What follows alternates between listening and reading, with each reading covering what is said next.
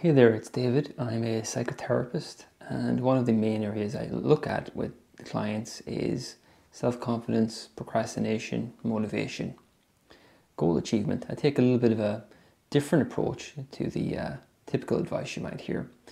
But let me show you something today. I'm going to talk about the importance of boundaries with any goal that you might have. Now let's take someone who has procrastination. This is the way I draw the procrastinator.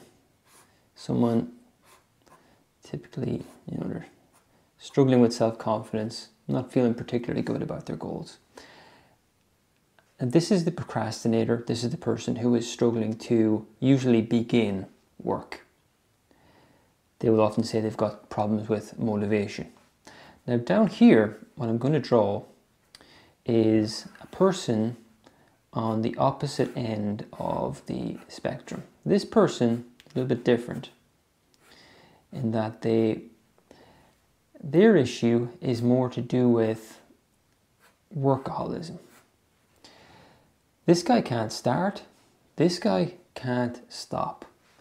Now what I mean with boundaries are, both of these people here, the procrastinator and the workaholic, will have boundary issues with work.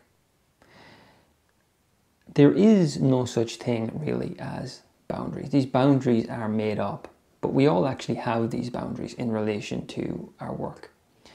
And how the procrastinator and the workaholic perceives these boundaries and what they do with these boundaries determines what their outcomes will be and also the degree to which they struggle emotionally.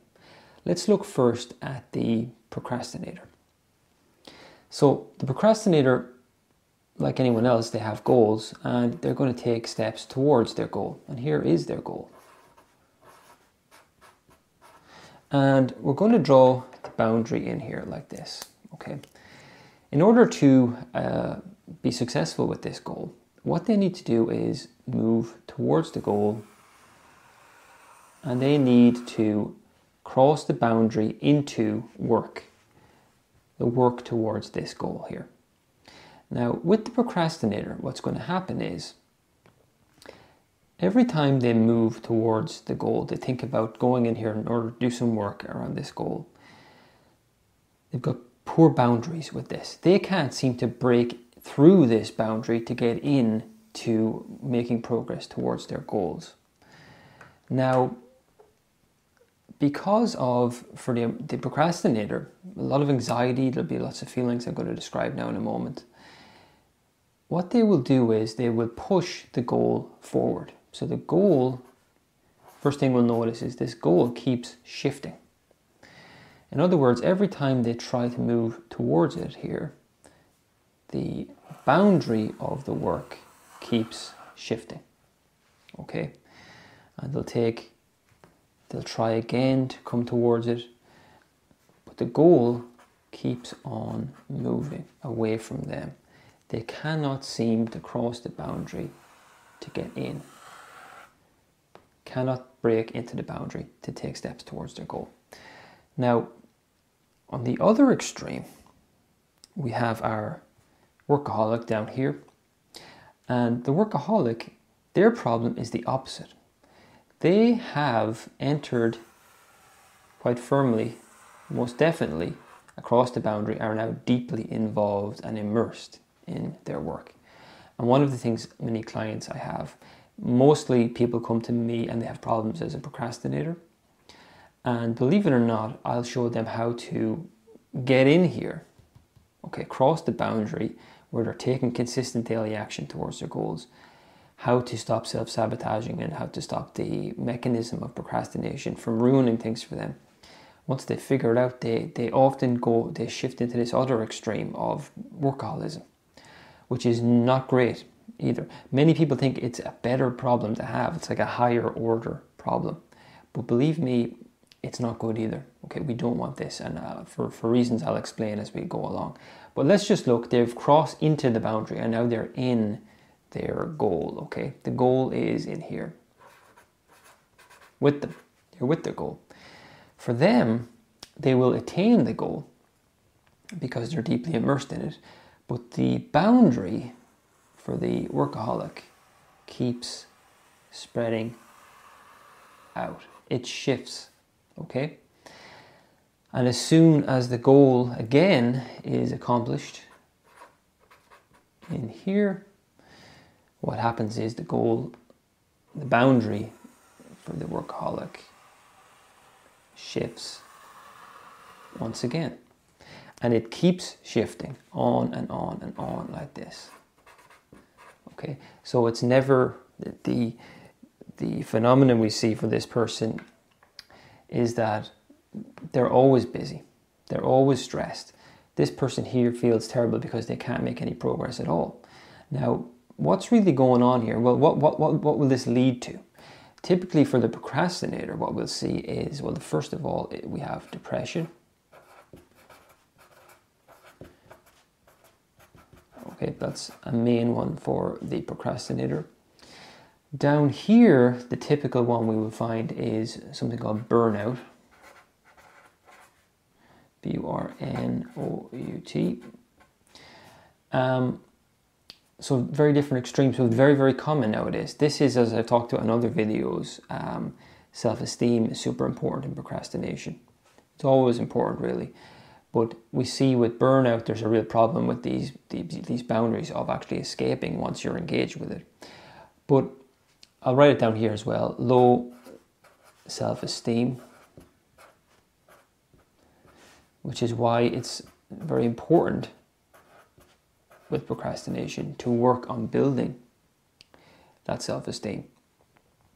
And also not to reinforce low self-esteem through this kind of self-sabotage process we see.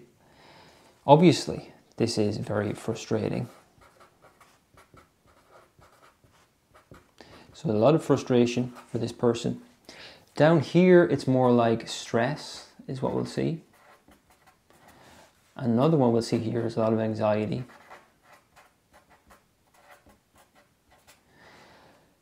In terms of what I kind of focus on as a therapist, I see this as more in terms of Jungian psychotherapy, as this is the shadow part of the psyche, which has become very, very prominent. This is the really dark part of the shadow, the worthlessness, what I sometimes call the defective story that we have about ourselves.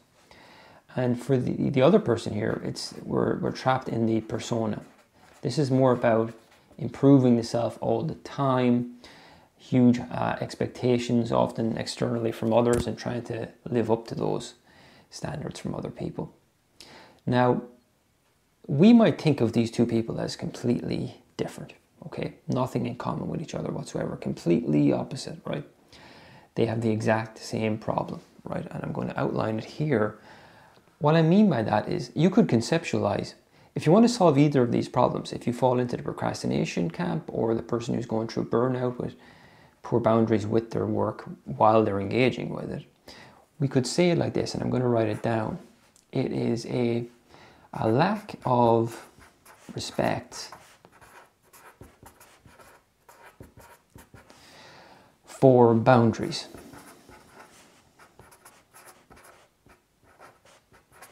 Okay, a lack of respect for boundaries with their work.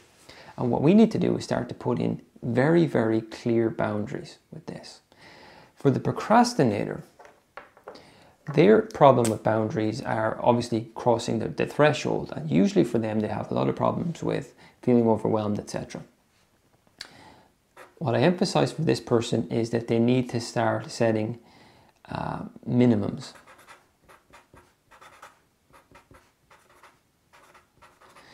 In other words, a baseline amount that they're going to commit to on a daily basis, okay? And it's usually way lower than the procrastinator thinks it should be. Procrastinator usually has an awful lot of work in mind for what they should do, but doesn't engage with it.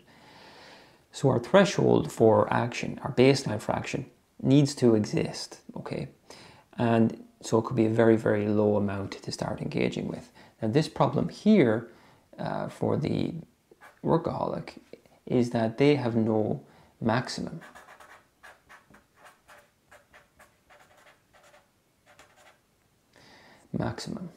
Now, in other words, they have to have very clear boundaries with work is now finished and I'm stepping away from it, right? When does it become difficult for these people, for the two different extremes that we have? Well, if we look at the real solution for this, I'm going to give you some real takeaway advice from this. If you're struggling with either of these, it's an issue with boundaries primarily, right? So the solution is going to be something like, let's write down solution. I'm going to give you 4 little things. The first one is set a minimum. Set a minimum. Okay, so in other words, for the procrastinator, it's set a minimum for work. Okay, if I do that, I'll have made some progress. Be very clear, setting a maximum. Okay, after which, under no circumstances should you allow yourself to engage with work. Okay, so now what I mean by a boundary is very strictly to respect the boundary, strict adherence to a boundary. Something else we can talk about. If the work is not started, so if it's not started,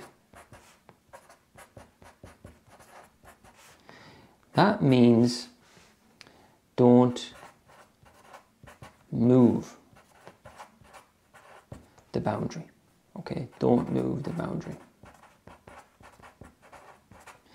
Do not keep shifting this, pushing it forward, okay, like the procrastinator does. Set a time for it, it either gets done or it doesn't, but do not shift the boundary. Likewise, if it's not finished,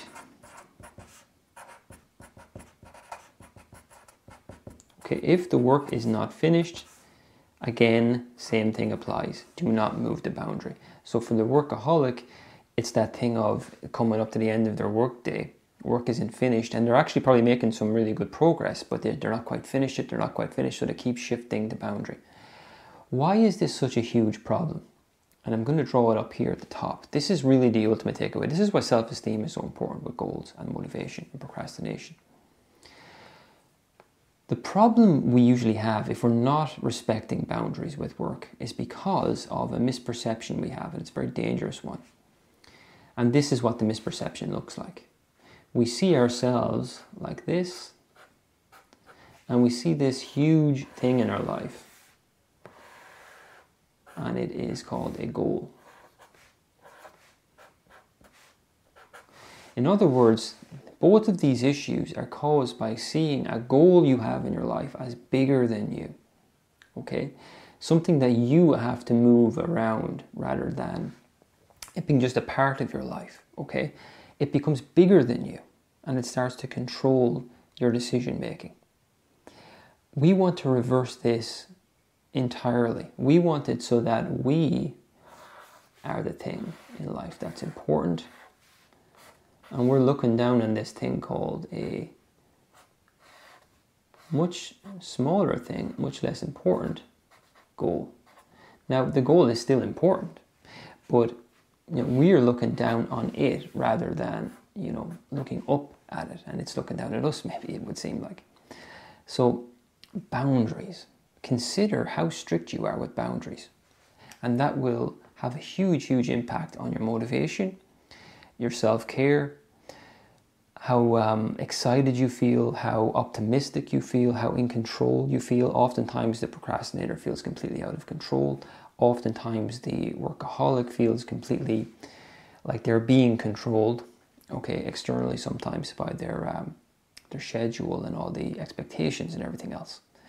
So really, when you're scheduling in your work for the week, be very clear about when you're going to begin, and do that mindfully. Spend some time thinking about that, because once you set that in your calendar, do not allow yourself to move it, okay? That's basically you now thinking that this goal is more important than you. Set the goal there, it either gets done or it doesn't, okay? And over time, that might be a little bit difficult for you to do at the beginning, okay? But once you get the hang of that, you find that you're way more consistently engaging with the work, and you're also, I have to remind you, it's as difficult for some people to switch off from a goal as it is for some people to get into a goal, okay? So I'm talking about both of these things here. Once the goal is finished, once that window of opportunity, I sometimes call it, closes for the boundary work, step out of it, okay? Don't let it become bigger than you are. So I hope that was helpful. something to maybe help you this week while you're working towards your goal. And take care. See you again soon.